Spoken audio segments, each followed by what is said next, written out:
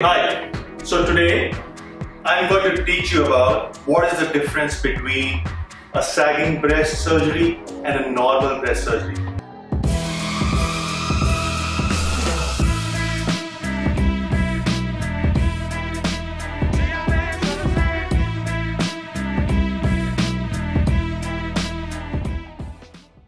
A woman may have a sagging breast and they may want it to be lifted and augmented at the same time. Another woman may have a normal breast and who would need just an augmentation. So let me explain you by drawing on a board. Now,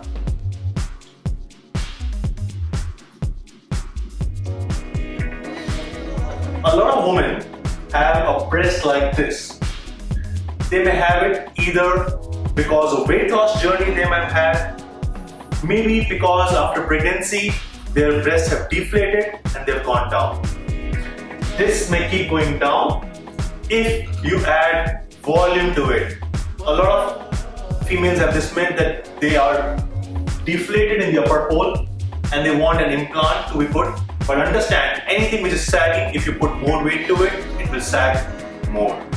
So what they need is basically a breast of this shape.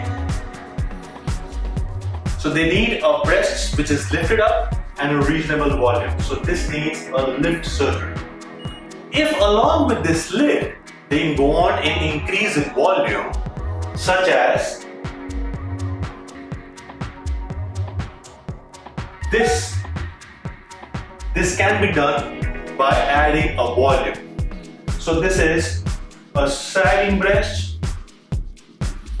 This is after a Mastopexy surgery or a breast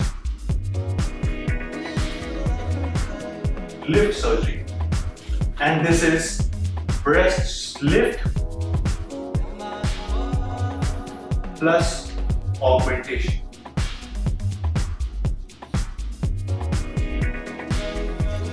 This augmentation can be either by implant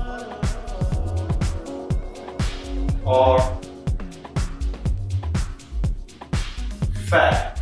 Yes, we can take out the fat from their body, maybe abdomen, back, thighs, wherever they have excess fat, and that fat can also be used to augment the breasts. So, if you have a sagging breast, you need a breast lift surgery. A breast lift surgery with an increase in size is called as a Mastopexy augmentation. So depending upon what a woman needs, we can decide what they want and decide the surgery. This surgery has some scars, and let's talk about the recovery and the scars now.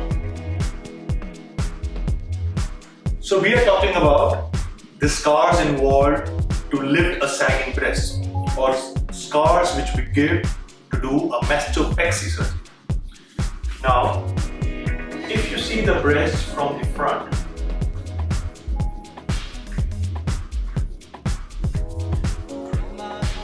this is the scar a woman gets in a breast lift surgery. Now,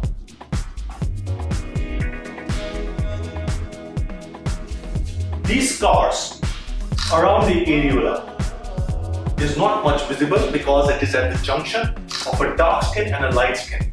Understand, the areola is always darker, so it's at the junction of a dark skin and light skin.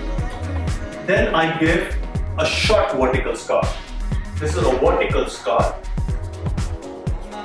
or also called as a lollipop scar technique.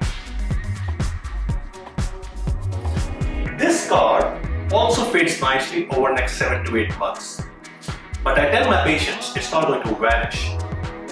Only they and their partners will be knowing about this scar. But all of these patients of our Mastopexy surgery go into our scar management protocols after the surgery.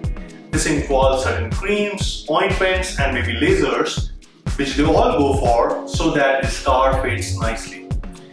Technically, the scars are never a concern for our breast sagging patients because you can't have a lift unless you go for some scars. This was my attempt to explain you what a breast sagging surgery entails. They can go for a reduction in size at the same time, or maintenance of the same size of the breast, or they can also go for an increase in size, as we learned by going for either an implant or fat transfer at the same time. But a sagging breast always needs a breast lift. Don't forget that. And these are the scars you're going to get. This video will end up with showing you a lot of our pictures and videos of our patients, and you can see what their scars look like after some time. Scars are usually never a concern for our patients because they get a new shape, a much better rested breast on their chest, and they are really happy. One of the most satisfying procedures for our patients in our practice.